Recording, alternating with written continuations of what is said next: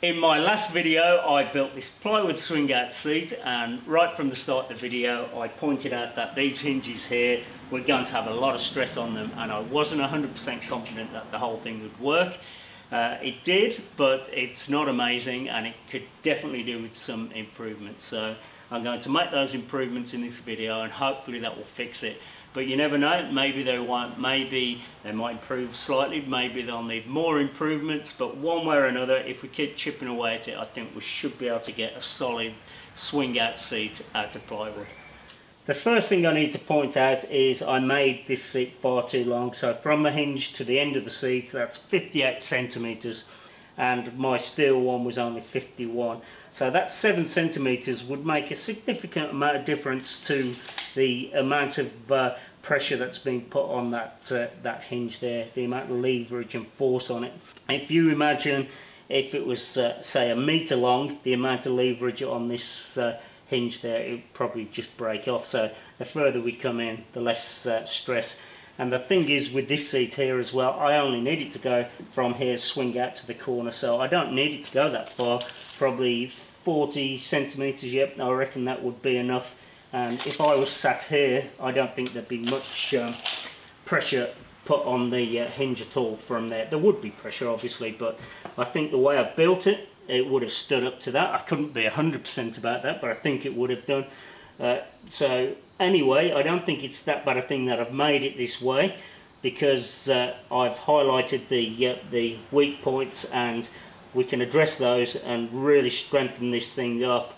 And if you don't build it out as far as that as well, then I think this should all work.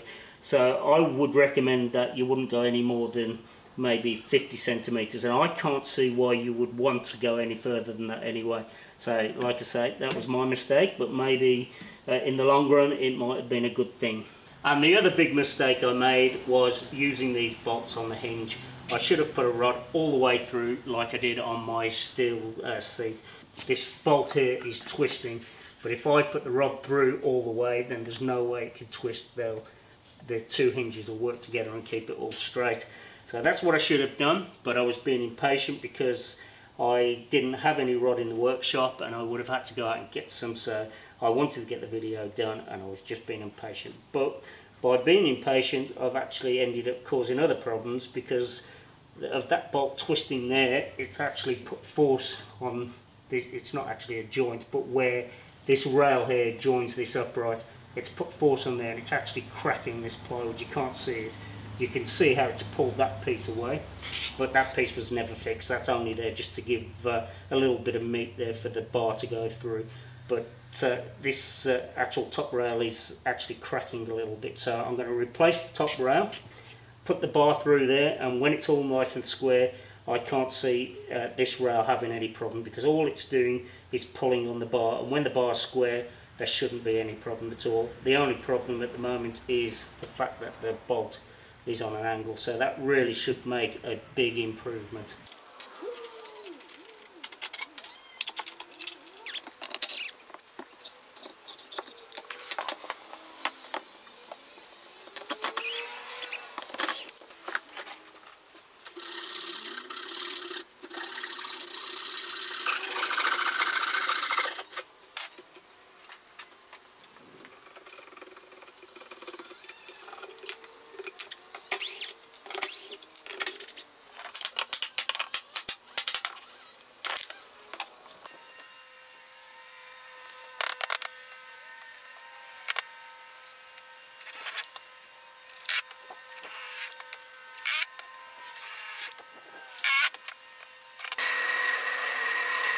I'd put an old bit of pipe in as bushings for the bolts, but the bolts were 10mm and the rod I'm going to use is 12mm, so I'm going to use this bit of pipe here, but the rod doesn't quite fit in there, so I'm going to drill that out slightly.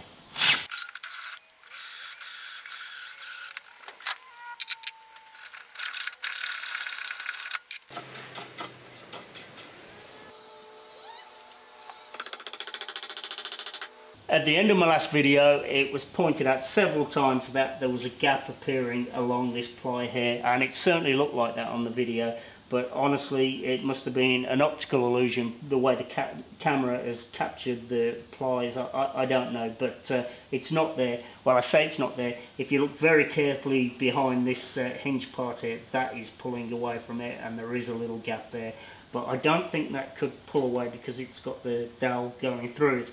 On the other hand, the ply that was pointed out, I think that could pull away. So I think it would be worth getting this middle bolt here and put it closer up to this top hinge, and then that really would hold that together. And one other weak point that I don't think would actually break is this piece here that's set into the main hinge.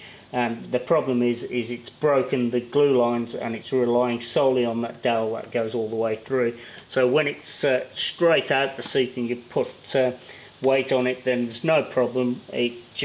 This piece here is just pulling against the dowel, but when you put it around one of the sides and you put weight on it, then this piece here is twisting and it's actually pivoting on this dowel here, and that's why that line at the back is broken that we showed earlier.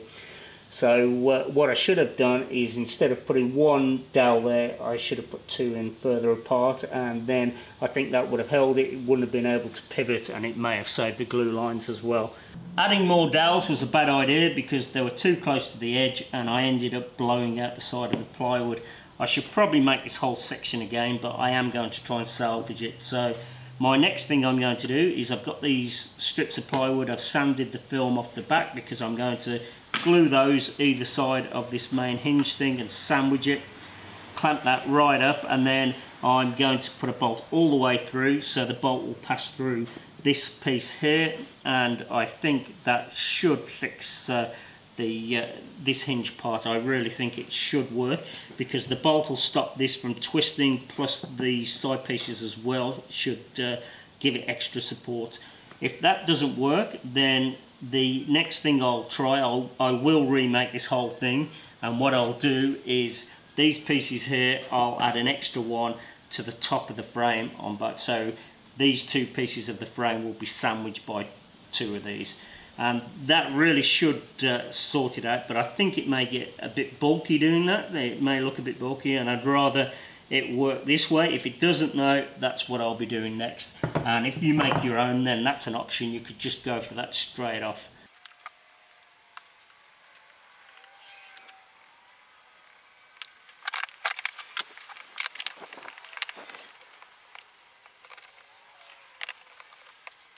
While the glue's drying, I'm going to try and get these bushings out.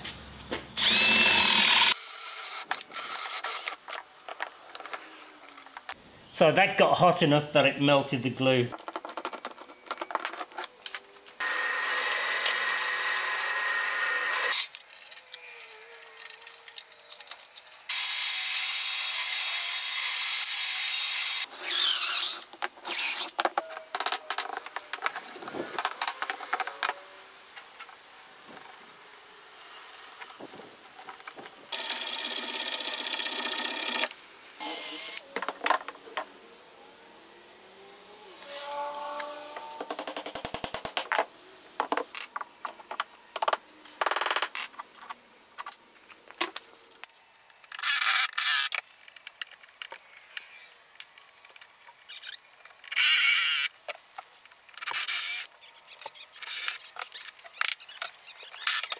I've just cut this bar to length off camera, and I've put a hole in the top so I can put a pin through. It's exactly the same as what I did on the steel swing out seat. And the other thing I did is I cut these washers in half. There's no real need to do that, but they just didn't need to be as thick as they were.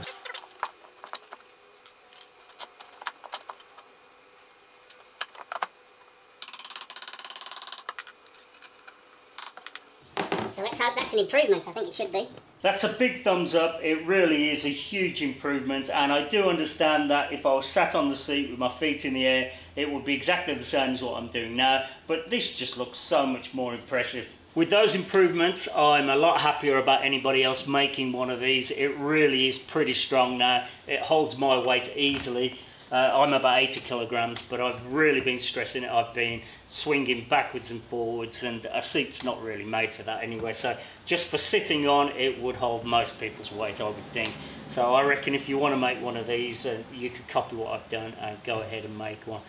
So hopefully you enjoyed the video. If you did, please like and subscribe. And if you would like to support my channel, you can do so through Patreon, where I'm showing regular update videos from around the workshop, things that don't make it into these videos. So I'll put a link somewhere around here. Thanks for watching, and I'll see you on the next one. And by the way, the next video definitely will not be anything to do with swing out seats. I don't know what it'll be yet, but it won't be swing out seats.